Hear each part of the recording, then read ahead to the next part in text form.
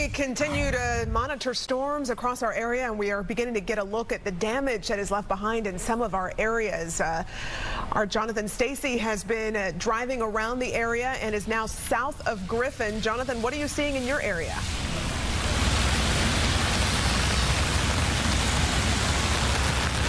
It is absolutely a mess down here, Courtney. We're trying to get into Griffin, and we've been trying to do that for the better part of the last hour. But all the roads, all the arteries, especially coming in from the south side of Spalding County to get in Griffin, they're closed down. And this is why. Look behind me there, snap trees, one after the other. We can see right here, as we're not even at the epicenter of where there was likely a tornado touchdown, elite straight line winds came through, just leaning over trees. Michelle, turn the camera up. I want you to see that power line right there. That power line is on the ground just about 300 feet further down here. Once again, the people here are without power, and we have done our very best to get this live signal out to you because people are without cell service in this area. I want to point the camera down here. You can see there's a tree lying right there in the middle of the road.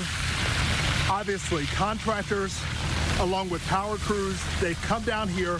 Emergency officials, you likely hear a siren in the background right now. They're coming, they're trying to get people through, but imagine, this is at the top of the rush hour here in Spalding County. People are trying to get home, likely panicked after what they have heard or even seen at this point that has happened in the city of Griffin. This is near the Henry Jackson Road area. Henry Jackson Road, that's to the south of Spalding County. Once again, we've heard of numerous trees down. We've seen it with our eyes. And also, we're getting reports that a gas line has burst. And so a gentleman came up to the Fox 5 storm chaser saying, can you help me? We can't get any calls out of here, but we need some help. We need you to let people know that we have a gas line that's burst here. There are a number of homes in this area. You normally would think of any area outside of the city as being quite rural. This area is a bit more developed. There are at least 20 homes within a half-mile radius of where I'm standing at this point.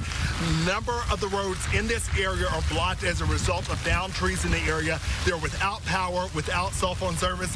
It is going to be one hell of a night here in Spalding County.